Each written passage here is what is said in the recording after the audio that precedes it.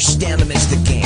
We start at the decimal, to the left we move. Each place is 10 times bigger, multiply them and we prove. The digits, they fit in so tight. Greater to the left and lesser to the right.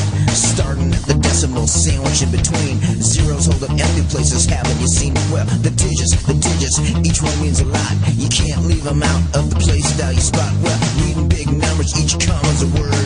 1,000 million billion commas, haven't you heard a word? Ones, tens, and hundreds, comma. Thousands, 10,000s, 100,000s, comma. Millions, 10 billions, 100 billions, comma. Billions, 10 billions, 100 billions, comma. Let's take it to the right of the decimal point. We've got tens, hundreds, thousands, 10,000s.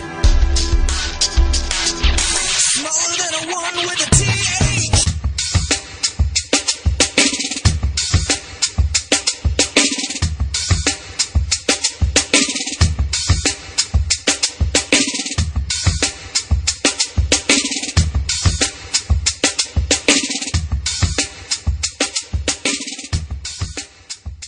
This is Mary McInnes, and here's a culmination of math lessons that I produce for 2nd grade.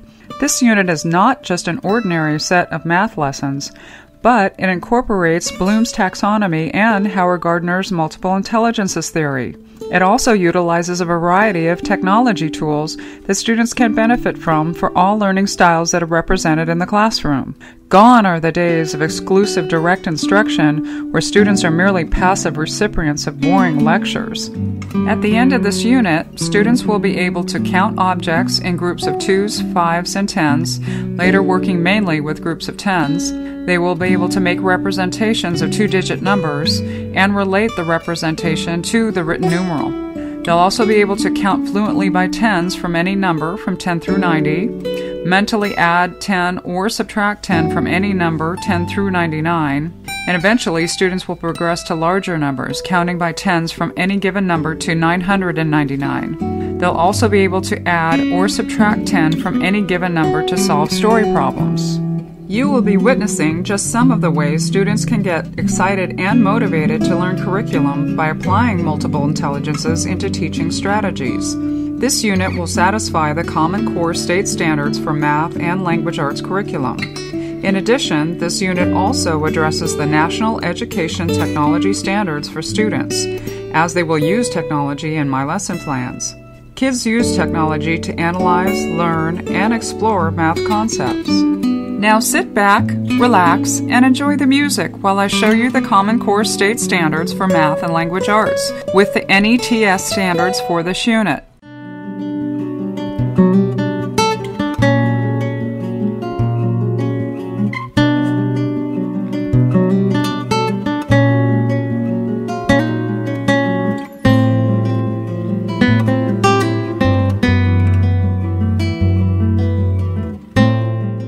This math unit includes several products students will create using technology that addresses specific multiple intelligences.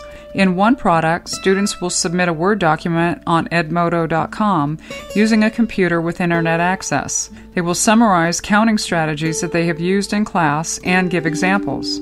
This meets the comprehension level of Bloom's taxonomy for my students. This product also addresses visual, logical math, kinesthetic, verbal, and intrapersonal intelligences.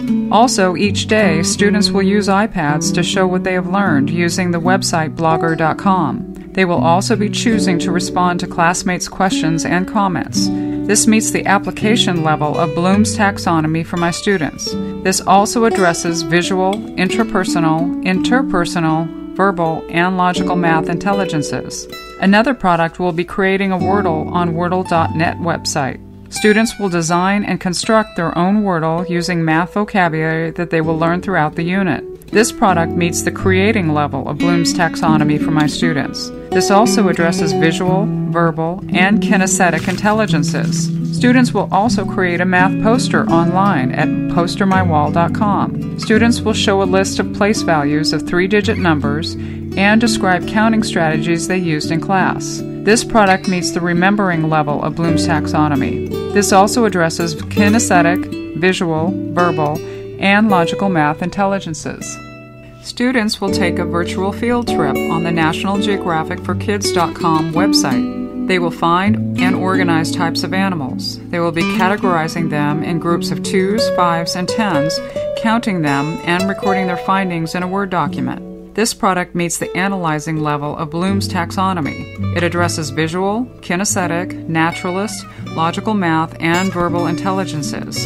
Students will be assigned to read a math story on an ebook about skip counting using their iPads, and will be given an option of creating a report summarizing the story and critiquing it on either PowerPoint, podcast using Audacity software, or on a Word document using a computer. This project meets the evaluating level of Bloom's taxonomy for students, as they will critique the story read and judge how they would rewrite it if they could. This also addresses visual, verbal, kinesthetic, logical math, and interpersonal intelligences.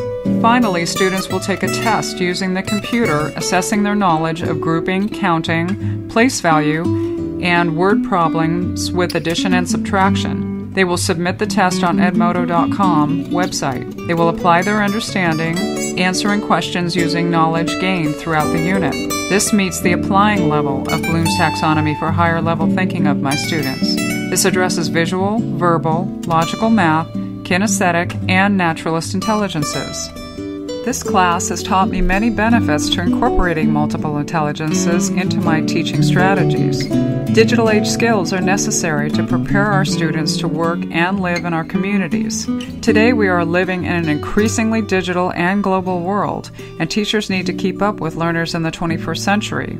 Kids today are using iPhones, tablets, internet, and social networking sites, among others, and we as teachers need to address this in our schools. Kids are unique and differ in the way they learn best. By incorporating multiple intelligences with technology and instruction, more kids will have the freedom to learn in the way they were meant to learn best. This means they will be successful if given the chance to shine using their own intelligence to learn the curriculum. This will increase student engagement and motivation in the classroom, which is extremely important. Textbooks in this class give helpful information as to which types of computer software will address a specific intelligence, and this is empowering for myself and other students as it arms us with the proper tools to teach, using various types of software effectively. Using technology and multiple intelligence information of my students will help me to become a more effective teacher and will improve the learning abilities of my students. They can make connections to concepts easier and become more motivated in the process. Today's students deserve the best chance to become successful, and with this way to tailor education to each student, they can be successful.